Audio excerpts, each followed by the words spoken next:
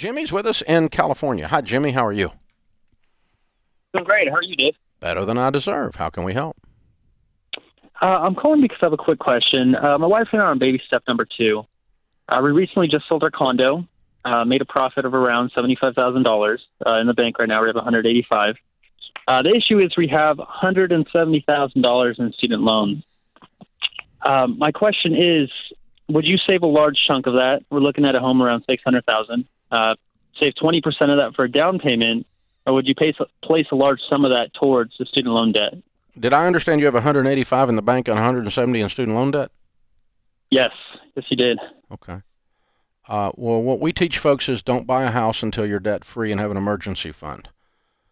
Okay. So I think you're renting for a while, because I think you just used $170,000 of your $185,000 to become debt-free. Yeah.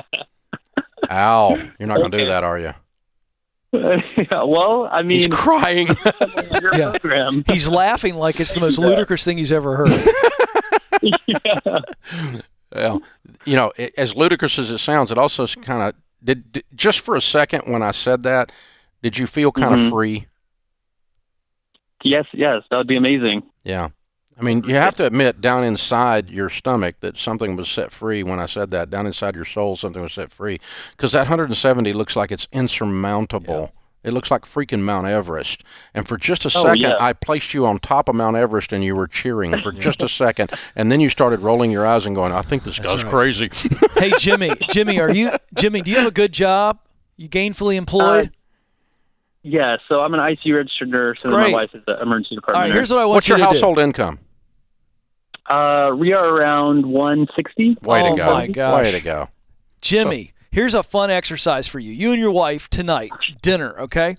Write down what it would look like. What would your financial situation look like if you paid the 170 off? You had $15K. You're living in an RV, right? Yeah. And then you got really good income. What would life look like? I think you just got to get over it. Oh, man, yeah. You got to write it down on paper and look at that. How fast could you save $100,000? Oh, my goodness. We paid off this was before I knew about your program. Yeah. We paid off like 2 $40,000 cars in within a year. Yeah, so I think you could save $100,000 a year. And I think you're going to be in a house by this time next year. And you're going to have an emergency fund and no student loan debt. And you're going to look back 10 years later and go, that crazy guy on the radio was right. And if you don't do this, you're going to limp for a decade.